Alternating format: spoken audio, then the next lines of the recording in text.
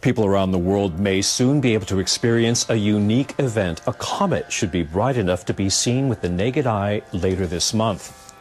An NHK Super High Vision video camera has captured footage of the one-time visitor from space. They took this footage of Comet ISON dragging its wispy tail across the night sky.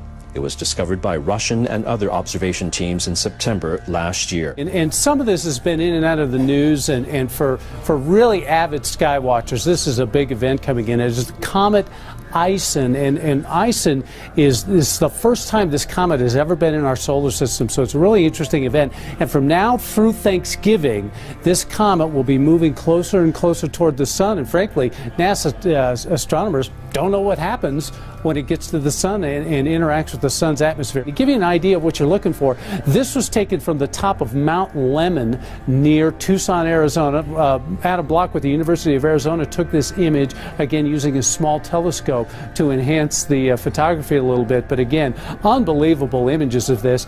And NASA, this is a NASA image of ISON as it moves toward the atmosphere of the sun. So it's really a special event, and not so much because it's visible. We've seen visible comets before, but it's because this is a brand new comet. It is come from about 4.5 billion years away from the depths of space. First visit to the solar system. So pretty fun. And you don't have to worry about, oh, I can't do it tonight, or oh, it's cloudy. From now through Thanksgiving, this should last. But the one thing NASA scientists don't know, Kim and Mark, is as it gets closer to the sun, what will it do? Will it break apart? Will it survive? Will it get brighter? There's the ifs and buts, isn't there? Because we don't know whether it's going to burn up or break up, whatever the technical term is. Is there any precedent for it about, you know, how close a comet can get to the sun before you know whether it's going to break?